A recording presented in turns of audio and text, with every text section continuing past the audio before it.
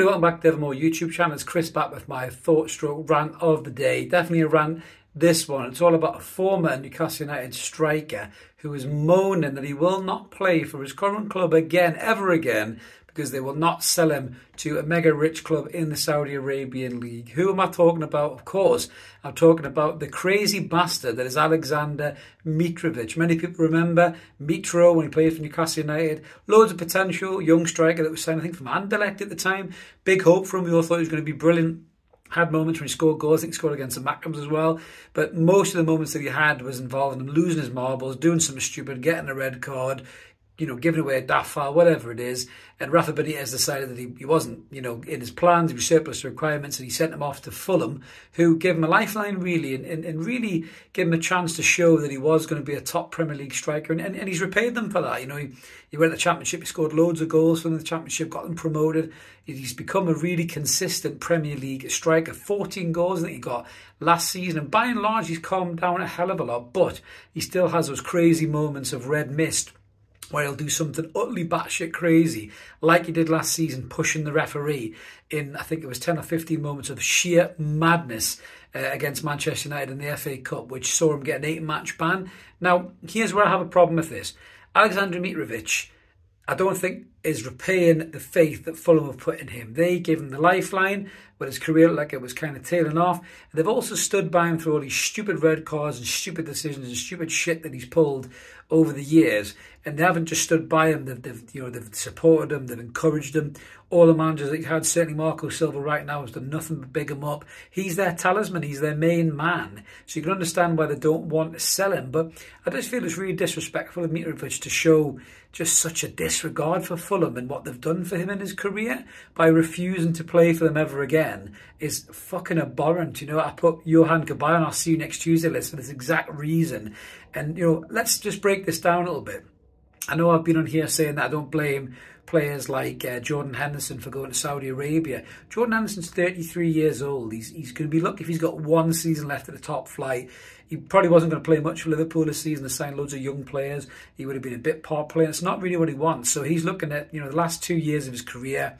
He could earn up to fucking 70 million quid or something and then retire and become a pundit or something like that. Aleksandar Mitrovic is 28 years old. He's at the peak of his powers. He could be a Premier League striker for the next 3-4 seasons. If Aleksandar Mitrovic has a great season for Fulham this season and scores 20 goals, could end up at Man United or Spurs or Chelsea or anybody. So I don't understand why he wants to go over to Saudi League other than money anyway at this minute in his career. The same you could say with Moussa Diaby as well. This is where the Saudi League starts to get a bit of a worry, when it's taken players at the peak of their careers or coming in their peak years away from European teams. That's when it becomes a bit of a problem. They are just copying the template of the Premiership, so I suppose you can't blame Saudi Arabia, but it does become a bit of a problem. But we're going back to Mitrovic. Fulham don't want to sell you. How are they going to replace you? 52 million quid is what they've valued him at for a 28-year-old centre-forward international footballer who scored 14 goals in the Premier League last season. 52 million quid is a fair price. His agent, talk about shithouse, his agent is trying to tell the Fulham owner to accept 26 to 35 million. Who the fuck is his agent to tell Fulham what they should accept for a player that's under contract? Know your role, agent, and back the fuck up. It's nothing to do with you. The club sets the buying price of a player in a contract. They have to buy out the rest of the contract. You have to have enough money to buy a suitable enough replacement. This agent is getting way above his station. I don't know who he is. I haven't even Googled the fucker. That's how much I think of him. But that is well out of order. So for me, I think Aleksandar Mitrovic really needs to give his head a wobble here, because he owes Fulham. He owes Fulham for not just giving him that lifeline when his career was going in the skids from Newcastle, but also standing by him through all the stupid shit that he's pulled, red cards, bringing the club into disrepute, sullying the reputation of the club on the global scale with the way he behaves. They stuck by him. They showed faith in him. It's time for you to have faith in Fulham, Mitro, and stop being such a shithouse. Knuckle down and get back and play football for Fulham and score goals. You've got no right to turn around and say you're never going to play for this club again. If he forces a move to Saudi Arabia by behaving like this, it's a real concern, because who's next? Who else will throw a wobbler like this and force their way out of their current football club for bags and bags of gold? But let us know what you guys think in the comments below.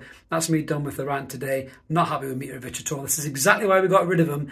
To quote Taylor Swift, I knew he was trouble when he walked in the fucking door. So I'm glad that Rafa binned him off, because I would hate this to happen as a Newcastle United player and just disrespecting the club that stood by him like this, like he's doing to Fulham. But as I mentioned, smack a comment in. We'd love to hear from you. Always try and reply to you. If you haven't already, click subscribe. We'd love you to come and join us. We're over 4,200 subs. I'll be back soon, I'm sure, with another rant or thought of the day. Like the video, help get it around YouTube, everybody. Have a cracking day wherever you are, and we'll see you later. Cheers, bye.